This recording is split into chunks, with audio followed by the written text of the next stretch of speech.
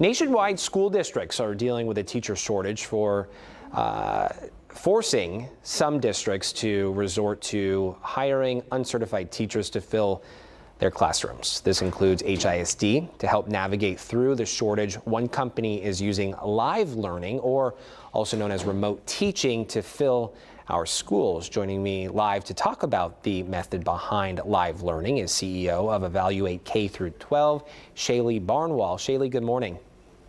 Hi, how are you? So far, so good. It is Monday morning, so ask me that come Friday. Talk to us about what Elevate K-12 is. Sure. So Elevate K-12 provides live teaching into a classroom.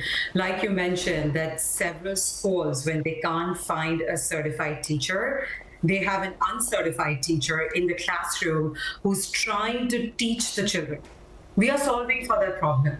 When you don't have a great certified teacher in the county or in the zip code, we provide live teachers who may not be physically present in the zip code, but are Texas certified teachers who stream straight into the classroom of the school. So it's a very new way to think about schools. It's a very new way to think about how teaching works. And many districts in the Houston area, like Aldine ISD, are already using this for years when they cannot find a great certified teacher in the zip code. Fascinating. Shaily, talk to us about your personal story. What were you doing before Elevate? What's your background? Yeah, so my background is I'm a former teacher. Before that, I was an engineer, but my passion was always in teaching. My passion was building up from the fact that the content, the classes that I like today have happened because I had a great teacher. And that teacher instilled the joy of learning in me. And that today isn't happening. Districts are scrambling. They're playing a game of whack-a-mole where they're trying to solve for these problems. So when I first started looking into this problem, that a lot of quality resources for the schools are dependent on their neighborhood and zip code, the problem that I was trying to solve for was, how do you remove the zip code barrier? Don't put uncertified teachers in the classroom, but change the way teaching happens.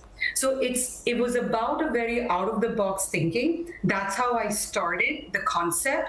And over the years, we have seen states, we are in 33 states right now, district by district is transforming their teaching methodologies by saying no to uncertified teacher and saying yes to opening up their mind so they can be a quality teacher. It's just that the modality is different.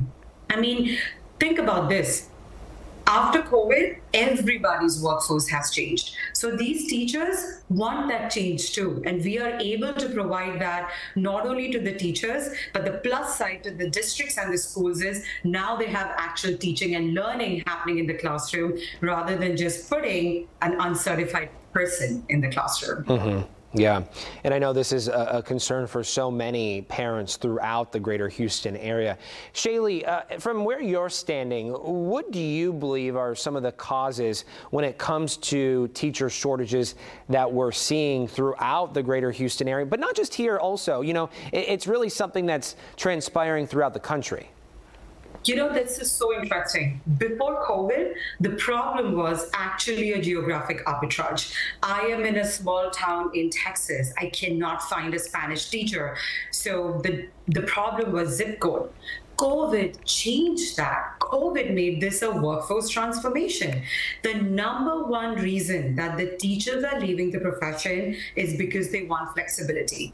The number one reason that high school kids today are not jumping with joy to sign up for teacher certification programs is because the need is flexibility. They want to work from anywhere. They want to choose the hours that they work. So with this solution, it's a win-win for both.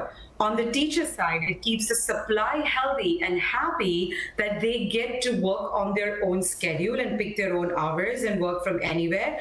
And they're still doing what they love, which is streaming into a classroom. And on the other side, districts don't have to sacrifice and just put a human being in the classroom. So our market research shows that the number one reason that the teachers are leaving the profession is for the want of flexibility. Okay, all good information. Shaily Baranwal, thank you so much for joining us this morning. We appreciate it. Absolutely. Thank you for having me.